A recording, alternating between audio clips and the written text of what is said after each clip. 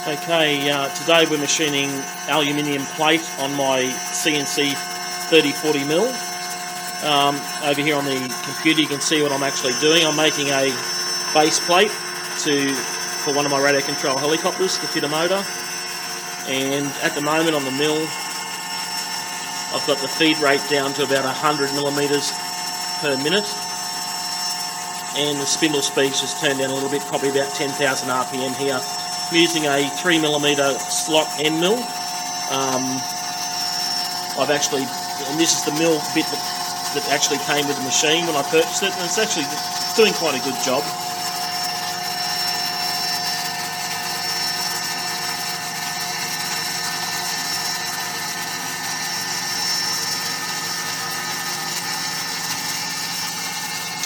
For lubrication, usually when you cut aluminium you're supposed to use kerosene.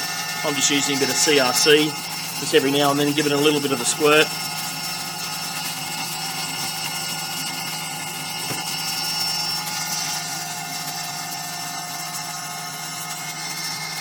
Now my spindle motor was getting warm,